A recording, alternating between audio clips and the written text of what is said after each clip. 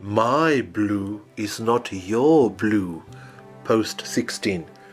About 25 years ago, I created an abstract piece which was lovely to me, but it was clearly not the taste of a pair passing by. I laughed about their reaction, and to this day I still find it funny. I will provide some background.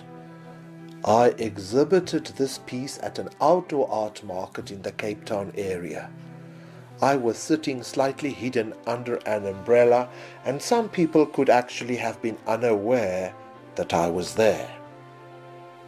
Two very cultured, well-attired ladies arrived at my table, and one of them turned to the other and said loudly, "It must be very nice just to take a brush and create a few strokes and get away with it." The other one agreed heartily. They walked away clearly impressed by their own wisdom, and I smiled. I must just add here that perhaps they were right.